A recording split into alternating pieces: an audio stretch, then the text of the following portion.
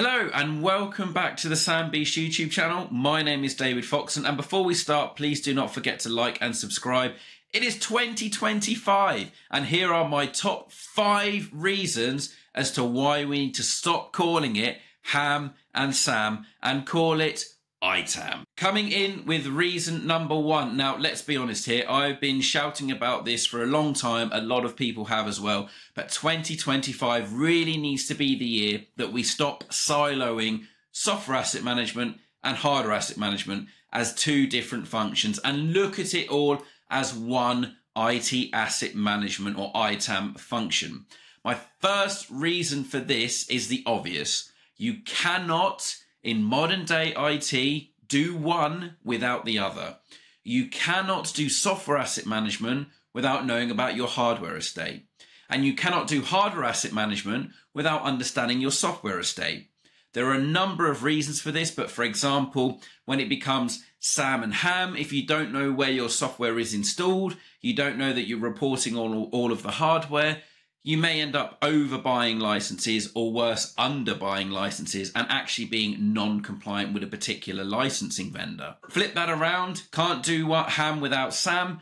Again, if you're doing hardware asset management and looking at hardware refreshes, a change in model, you're looking at your infrastructure hardware assets, you need to know what software is installed on there and whether there are any compatibility issues if you were to change or upgrade the physical hardware. It's obvious, right? You cannot do one without the other. That is the first and biggest reason as to why we need to stop calling it HAM and SAM. Reason number 2 is there are bigger requirements for cost savings. Now, this is due to the economic climate, the current way of the world. You know, it's not great out there for a lot of organizations, lots of layoffs, lots of budgets being cut, etc. If you focus on ITAM instead of just hardware asset management, instead of just software asset management, the savings will be greater. Not only from a CapEx perspective, so the assets that you're capitalizing, but also your OpEx, your subscriptions, your cloud services. If you're focusing on your software licenses, your SaaS agreements, your cloud instances, and your hardware, that's so many different avenues in which ITAM can save money. This then gives ITAM further elevation within the organization. It puts a seat at the table and shows just how beneficial and awesome IT asset management can be for your organization or any organization. If you just focus on software, you really are just kind of giving yourself a narrow window on the opportunities that you can do. Same with hardware. Narrow window. And if you're not doing ITAM, the likelihood is you're not even thinking about things like Finops and cloud instances. If you're just focusing on HAM, you're definitely not. If you're thinking of SAM, you might be doing some SaaS stuff, a little bit of cloud stuff.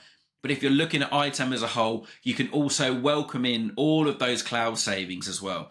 And cloud savings hit the bottom line. It's an OpEx. You look like an absolute hero if you go out and manage to save lots of money there. The third reason is the expansion of the definition on what an IT asset actually is. Typically, IT assets back in the day used to be your desktops, your laptops, phones, tablets, monitors, etc.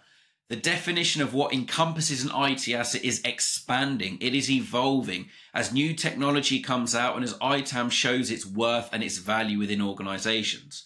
Suddenly you're being asked to manage equipment that you would never have been dreamed of being asked to manage 10 years ago.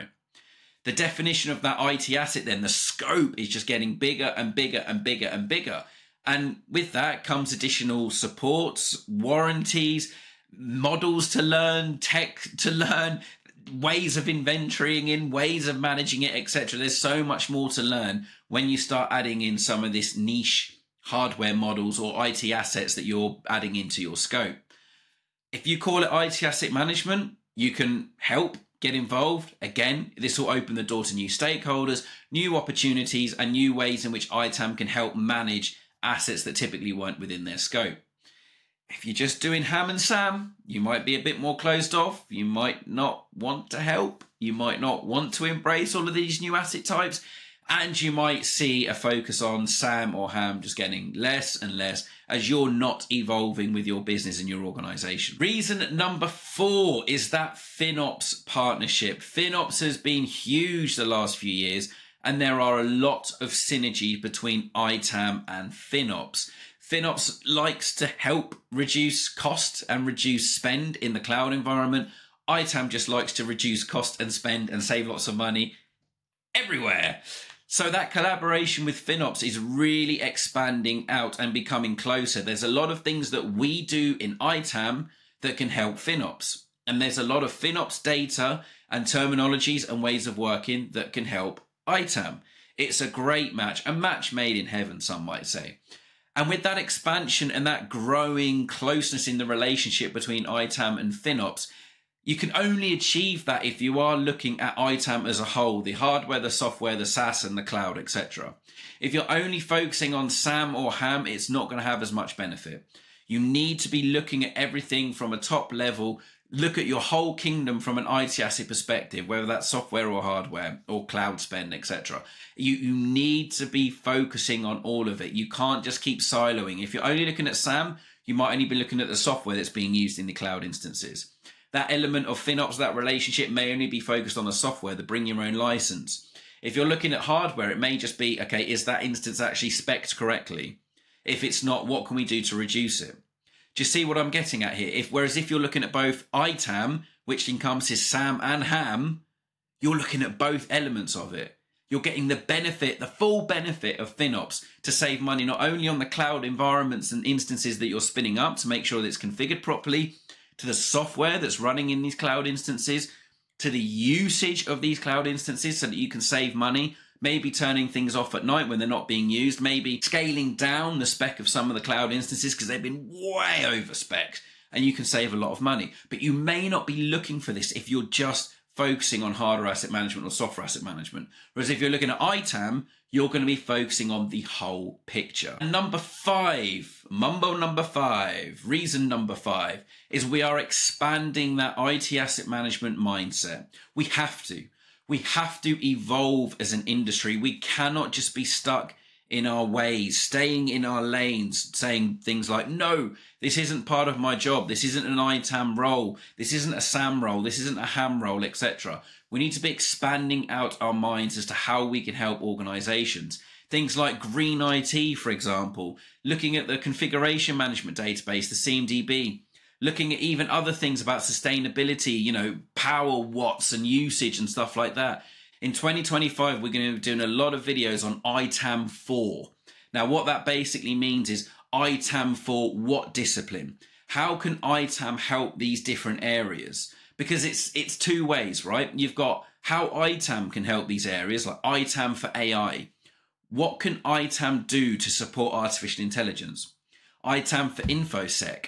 What can ITAM do for information security? You see where I'm going with this? But like I said, it's a two-way street. And it's AI for ITAM.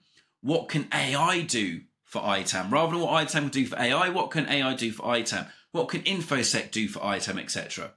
Looking at the two ways in which the functions, the disciplines, the technologies, the tools, etc. can collaborate so that we understand how we can support that better and how that particular thing can help ITAM a lot better. So that ITAM mindset is really expanding and growing. The world is our oyster. Technology is moving at a rapid rate and we need to keep up. We need to look at these new technologies, these new industries that crop up and understand how ITAM can help this area and how this area can help ITAM. And with the greatest of respect, if you're just focusing on SAM, if you're just focusing on HAM, that is going to be so much harder and ineffective, and you may not even expand your horizons and your mindset because you're so focused on HAM or SAM. So it's going to be another big year for IT asset management, another challenging year for budgets, another challenging year with hardware refreshes, another challenging year with software audits and software vendors, increasing their unit prices because you're decreasing your spend, etc. There's going to be a lot of challenges out there, but also an awful lot of opportunity. So please make this the year that if you're still talking about SAM, if you're still talking about HAM, that you talk about ITAM, IT asset management. Let's build out those relationships with people like FinOps, GreenOps, DevOps, information security, HR, legal, finance, etc. And let's find out what ITAM can do for them and what they can do for ITAM. Not SAM, not HAM, ITAM. If you want to stick with Sam and Ham, I'd love to know your reasons why, your justification for that. So as always, feel free to leave your comments in the comments box below or reach out to me on LinkedIn. All of my links are in the description.